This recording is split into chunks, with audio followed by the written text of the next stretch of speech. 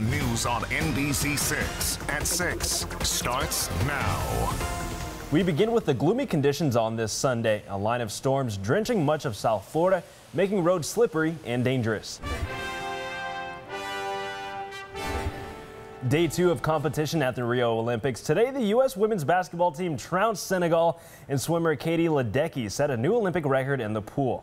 Okay, taking a quick look at the medal count, it's a four-way tie at the top with the U.S., Italy, China, and Japan, all with 7 medals apiece. The U.S. has 1 gold, 5 silver, and a bronze. So we also have our eyes on South Florida's Ashley Johnson, who's going for gold. She's the goalkeeper on the U.S. water polo team. Coming up in 10 minutes, Adam Cooperstein talks to Johnson in Rio about her journey to the Olympics and her biggest motivation.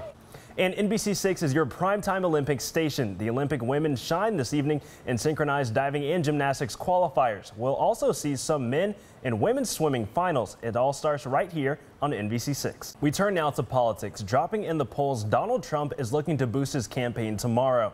That's when he makes a speech on economic growth while in Detroit. Trump campaigned in New Hampshire this weekend, blasting rival Hillary Clinton, while her running mate today addressed the issue of why voters should trust Clinton. Here's NBC's Jennifer Johnson. That's right. Plus, over in this continent, the Marlins were going for the series win in Colorado. And you know it's good when Stanton is making pitchers feel like that guy. Highlights coming up in sports.